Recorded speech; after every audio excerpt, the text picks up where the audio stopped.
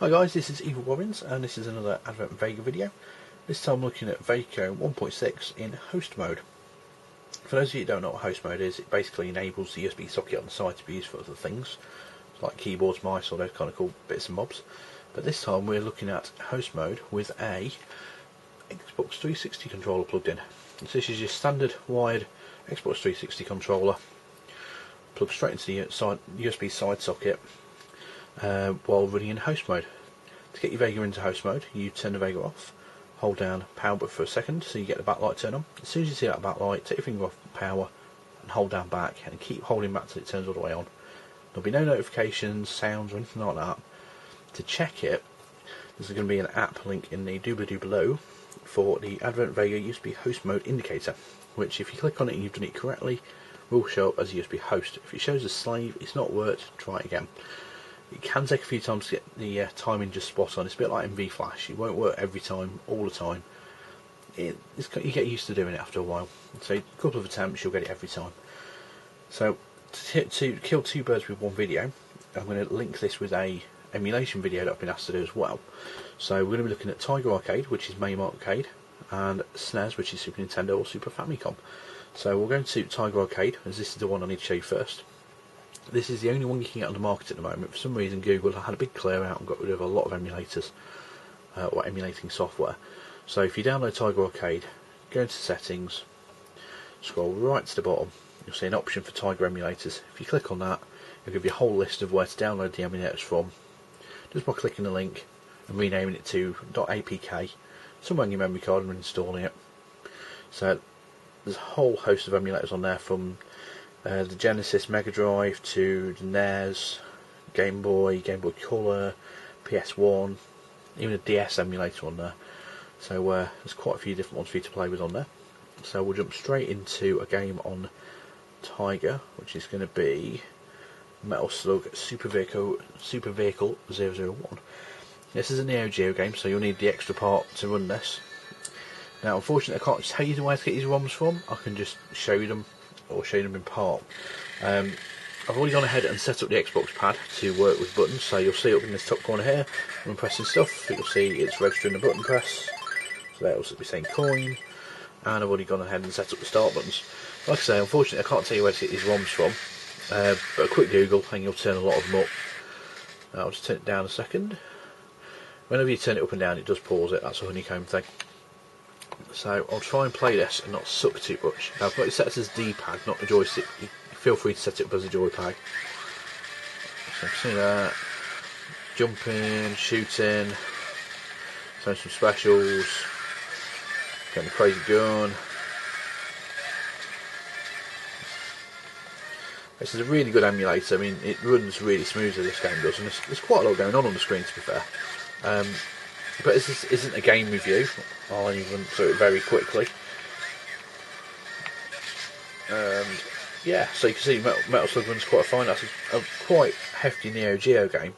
As Neo Geo games are a little bit more hefty than your average game. I'm going to jump into Alien vs Predator. Now, for those of you who have played Alien vs Predator, this will look different, purely because this is the arcade version and not the first-person shooter. This is more of a side-scrolling beat-em-up like Golden Axe and Streets of Rage and things like that. But like I say, we're not really doing a game review, so I'm going to run through all the options really quickly and just pick a character. I've picked this one mostly because there's a lot going on the screen right at the start. So, you see here, I can jump, I can fire, I can hit things. And there's not even a hint of slowdown. I mean, this is running at 1.2 GHz, which is the standard for Honeycomb. The Vega came, sorry, 1.6 ROM. So it's a little bit quicker than your standard, but not really that much, and I'm sure it'd run this quick anyway. So you can see there's a lot going on there, and yeah, that runs really smoothly. The one button you can't change on the Xbox controller is this back button. It always acts as back, so there's not a lot you can do with that. So we'll close that, and we'll jump into a bit of Tiger SNES, so you can see it run a console. Consoles run a little bit differently, so Mario Kart I think we'll try. Now I do own this ROM, it's not the ROM, I own a cartridge of this, so I do have a Super Nintendo somewhere. I think it's in my loft, along with a couple of other ones. So we'll jump straight into a game of this. Yes, that's fine. We'll pick Toad, and we'll do a flower cup.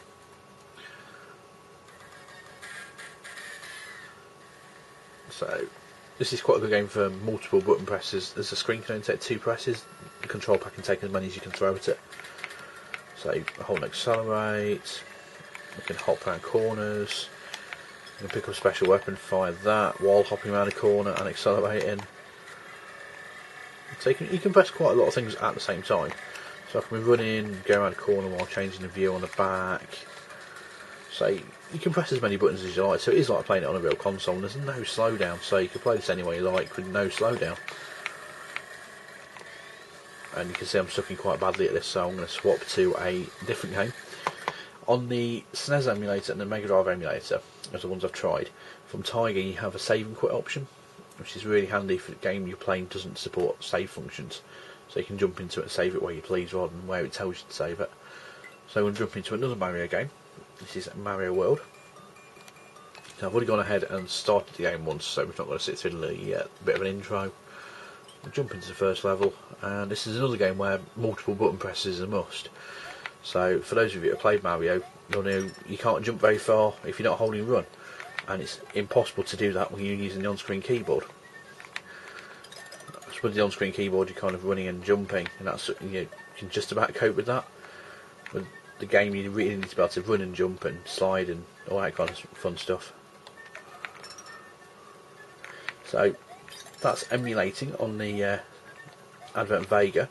It does emulate games really well. I mean, it's, like I say, it's running on Vega 1.6. It's running at 1.2 GHz, and running the Tiger emulators.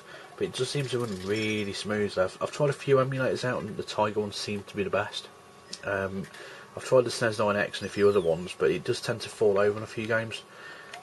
Most noticeably, Mario Kart, it skips every other frame, so you get a lot of whiteout on it. So it'll white out for a second whenever you play it. It just looks like the game's jumping, whereas the game itself isn't actually jumping, it's just missing frames. But it's quite a good emulator. I mean, with the screen size, it's got a 10-inch screen on it, so it's got a lovely screen size for playing these. And even at stretched, which is what I'm running this at, there is another way of running it, which I will quickly show you. Under settings, this is on the same as all the emulators. Under scaling mode, you can change it to stretch to scale to 2 times. If you have it on scaled, it does look a little bit smaller, but that's the normal aspect ratio for it. But as you can see, if I go back to stretched, it doesn't look too different. It actually suits the screen size quite well, because it's quite cartoony graphics, as most emulated games were. They weren't very 3D or things like that back in the day. They look fine being stretched to 6.9. Sorry, 16.9. So you can quite happily play them in widescreen and not have to worry about it. So yeah, that's the Xbox pad plugged into a Vega on host mode, running some emulators. If you've got any comments, leave in the box below. If you've got any games you really want to see on here, give me a shout. I've got a bit of a list I'm compiling at the moment of games that people have asked me to look at. If you've got any ideas of other things you want to see on the channel, let me know. So game reviews, anything like that for the Vega or any other device. And yeah, like the video if you like it. And yeah, thanks for all the subscribers. I think we're up to around the 50 mark now, so we're doing really well on the channel. I'm really happy about that. So thank you guys for subscribing, and I'll see you guys next time.